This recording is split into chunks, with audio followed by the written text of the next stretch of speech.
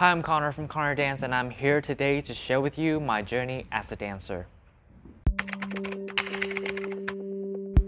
I do a lot of dance cover videos and music videos, basically a form of storytelling that I do through choreography and video production.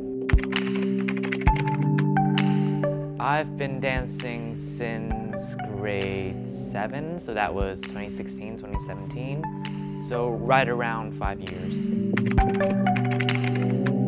So I've done a lot of different types of performing art like acting, singing, and obviously dancing, but I just had a little bit more opportunities with dancing, so it just dragged me closer and closer to dance.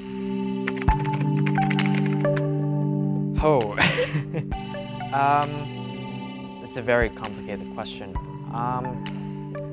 Let's just say that every morning when I wake up, I'm just excited to discover new stories and emotions, and that's what motivates me. Dance is a way for me to express myself, unlike other arts like acting, singing, which requires me to put myself in a character's shoes. I have to be a character. Dance is just a way for me to express myself as myself. A lot. Okay, so as an independent artist, almost every single penny that is being invested into any of my releases are my own money.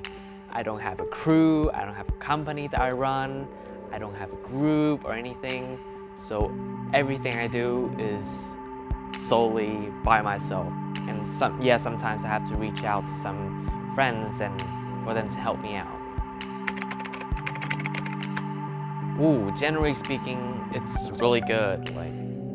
There are some negativities, but for the most part, it's all positive feedbacks and reactions. So this is really exciting. So in 3 months, this summer, I'm gonna be releasing my very own single that I completely produced myself this July. Yeah, very exciting. There's gonna be a music video. I'm gonna have my own choreography. Yeah, very exciting. Hope you guys will look out for it and hope you guys will like it. Well, thanks for coming. Yeah, thanks for having me.